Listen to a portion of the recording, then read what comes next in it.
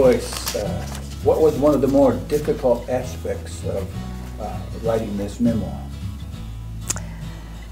Oh, Dave, you know, it took me a long time to get this memoir going. I thought a year after my mom died I'd start writing it, and I thought, oh, I'm just not ready to do that. And it took me about 10 years before I finally started writing, and I realized that it wasn't just my sorrow about my mom's death, but I had some really big regrets that were hanging on to me. And I didn't want to have to look at those.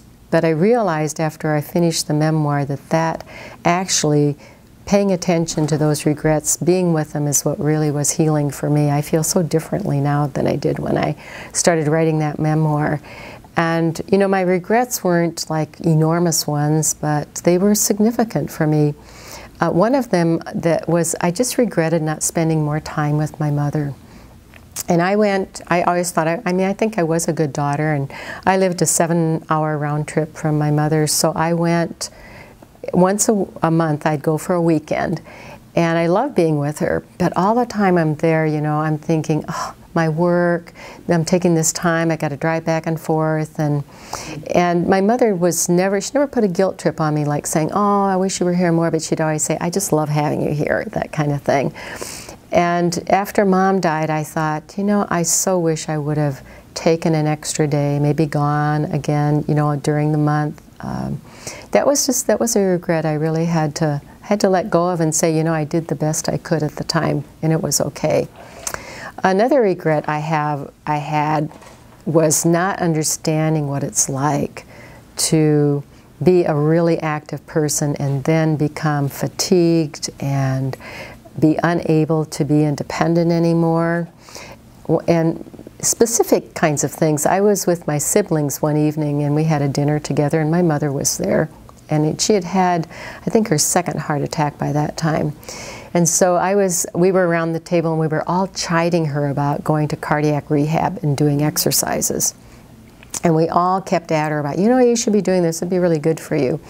And then I took her home that night, and as we walked into her condo, and I saw how exhausted she was and how she could barely get into her bed, and even then I just felt so terrible. I thought, we don't get it at all, what it's like for her.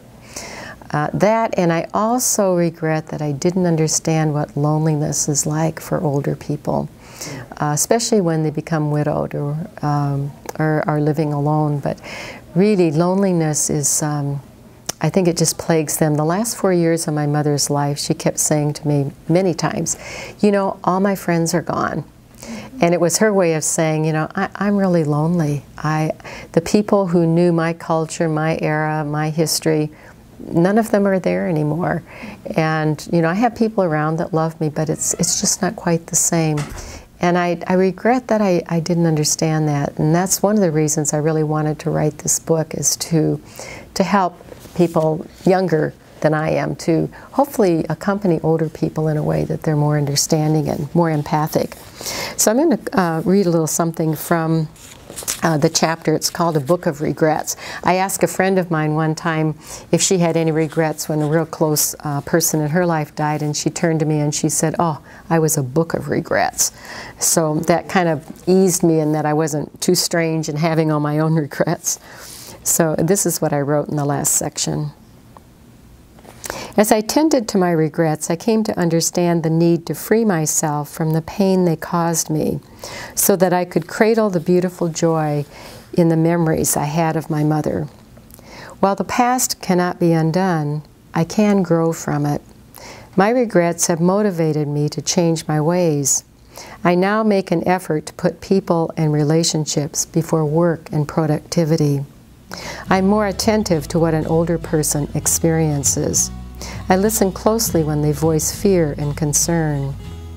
I also remember to gather from the past the good that takes place among the not-so-good. I've discovered that the good things almost always outweigh the scarcity of them. And perhaps most significant of all, I've learned how to forgive myself.